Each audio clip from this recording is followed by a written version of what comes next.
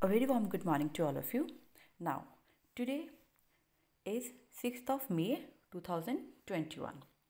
As we have done this chapter, plants, chapter number 3, now we'll start doing its exercise. So, first exercise is take the correct answer. The thick outer covering which protects the seed is called, this is a thick layer. This is called as seed coat. So the right answer will be seed coat. Okay. Now, statement 2, second is the part of the plant which absorbs water from the soil, roots. Grapevine is an example of a climber. Now the fourth one is the female part of the plant is known as, where is the female part of the plant? This is the flower, and this center one is the female part of plant, and this is called carpel. Right? So the answer will be carpel. Now true or false? So first is cotyledons store food for the embryo. So here is the cotyledons, and this stores the food for this baby plant or embryo.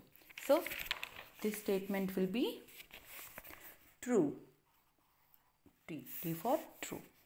Now the green pigment in leaves is called chlorine. No. False, because it is chlorophyll. So answer will be false. Now third one is seeds of lily are dispersed by explosion. No. So answer will be false. It is by wind, not explosion. Now plants store food in roots. True.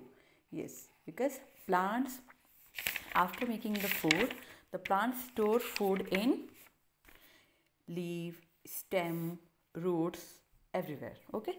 Here you can see the store in the forms glucose or starch in leaves, roots and stem. So root will be the right answer. Now, fifth one is fibrous root has many small lateral roots. Yes. So, the answer will be true. Now, matchups. First one is taproot. Taproot is an example. For taproot, carrot plant is an example of taproot. Now, second is fibrous root. Fibrous root is an example for fibrous root, onion. Onion plant is an example of fibrous root. Now, dispersed by wind.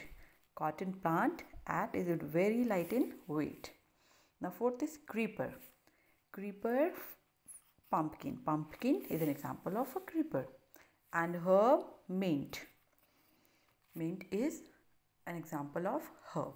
So, all these three exercises you will do in your EVS book, not in notebook. You will do it in book only. Only long question answer and short question answer you will do in notebook. Now tomorrow we'll do short question answer. Till then, bye bye, take care, have a nice day.